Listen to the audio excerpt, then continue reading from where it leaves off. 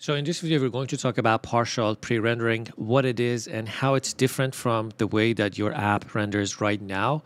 We're going to talk about the convention or how you would go about using it today in your app, and then some caveats at the end. So let's get started. Let's start by understanding what it is. Partial pre-rendering is combining static and dynamic content.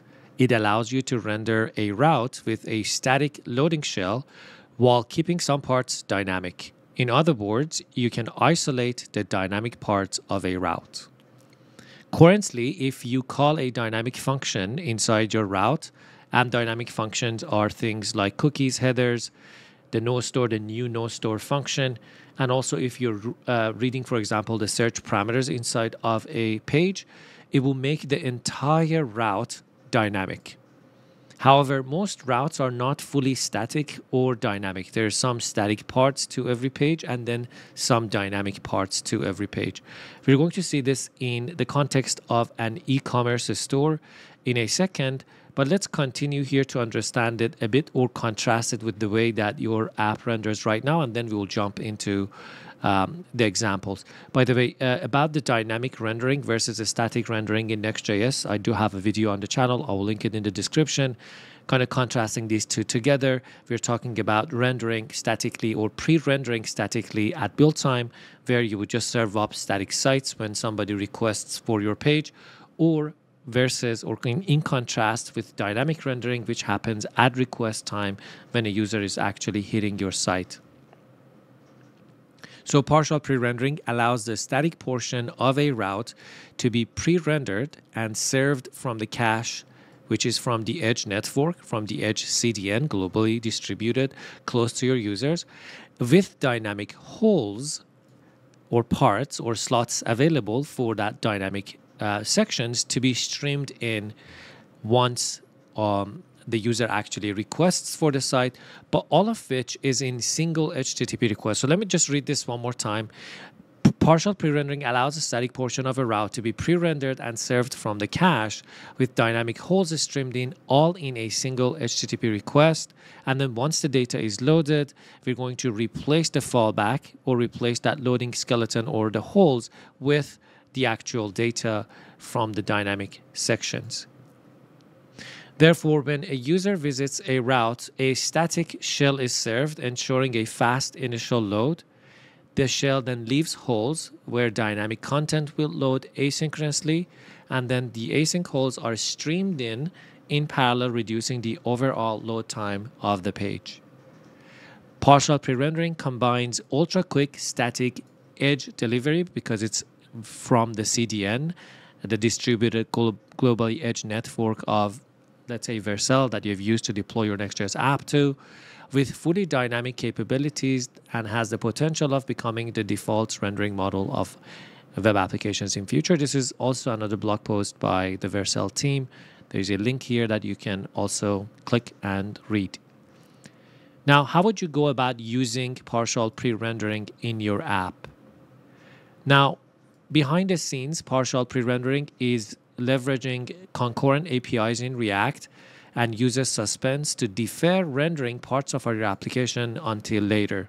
The fallback is embedded into the initial static file along with other static content at build time, and the rest is postponed until the user requests the route. So again, the fallback is when you're using suspense, and we're going to see how you're going to wrap the dynamic parts or components of your page with suspense. Now, if you're not familiar with suspense, I think I have a video on the channel about suspense and streaming. Also, I'm going to link that in the description, but suspense receives a fallback prop, which is going to be rendered while we're awaiting any asynchronous task that's happening inside of that component within the suspense. So the fallback is then embedded into the static file along with other static content at build time, while the rest or the dynamic section is then postponed to be rendered at request time. As I mentioned, suspense is used as a boundary between the static and dynamic parts of your route. And the great thing about partial pre-rendering is that you don't need to change your code to use it. As long as you're using suspense to wrap the dynamic parts of your routes, NextJS will know which part of your route is static and which are dynamic. Now, how will we use this today? Well, it is still an experimental feature, so it is only available on Next Canary version. So you would have to install that version of Next. Then you need to enable the experimental feature inside your Next config by passing this PPR, that stands for partial pre-rendering, to true.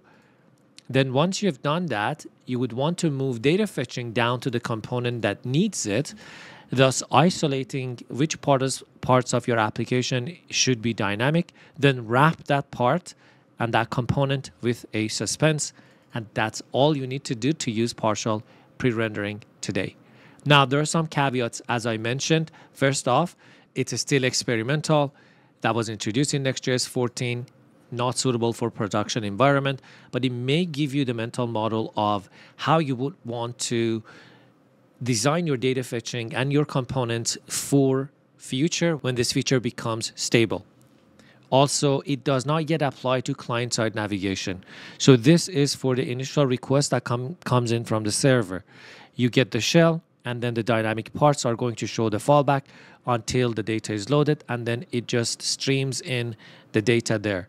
But if you're using the client-side navigation, it doesn't work with this whole partial pre-rendering yet. The team is actively working on it, so we're going to have to wait as this develops and matures over time. Now, another thing or another limitation that I don't think it's going to change in future is that partial pre-rendering is designed for Node.js runtime. So using the Edge runtime is not needed when you can instantly serve the static shell.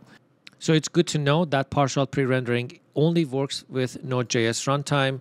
And the reasoning is that if you're already sending the static shell or the static parts of a route from the global CDN very fast to the user, and then wait for the data to be fetched in parallel and stream those dynamic parts in, there's really no need for the Edge runtime, which promised to make this process faster or the rendering faster, which sometimes can be counterproductive, because if you are using the Edge compute to be closer to your users, but your database is actually farther away from that source, you're going to introduce some latency by running on the Edge or bringing or moving the compute closer to the user and farther away from your database.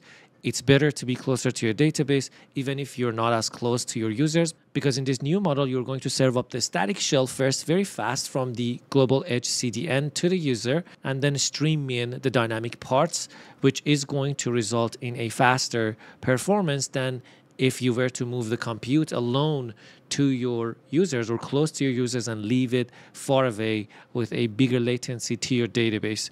That's a topic for another video for sure. But before we wrap up, I want to show you some examples. So let's say we have this e-commerce shop that we have created in previous videos. Now here we have mostly the static parts of a site. The only thing here dynamic would be the cart and the user. So you can see most of this page can be served up statically and the dynamic parts can come in. Similarly, if we go to this all products page where you can see this layout on the side, this would be the same. And the only thing changing would be what I see here. So again, you get the idea of how you can use this. Or if we are inside of a single product, everything's static here, but maybe the cart and the currently active user or logged in user would be the dynamic parts, or if you're showing any recommendations at the bottom, which is an example where you can find in Vercel documentation, where this is another template for an e-commerce shop. As you can see here, these pink dots are representing the dynamic parts. So you have the cart, you have the recommended section that's customized to the user, and then some reviews specific to this product. So the rest are going to be static, and these parts are going to have a fallback.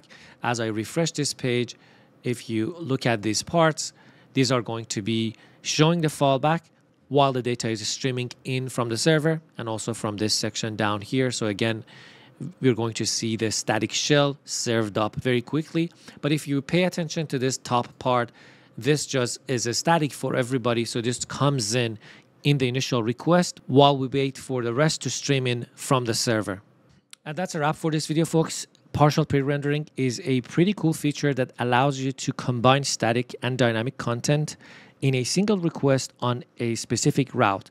Right now, you're either statically rendering a route or turning it into dynamic if you need any dynamic data fetching. But this is going to allow you to even break down this dynamic versus or the combination down into component level instead of the route level, which is pretty cool.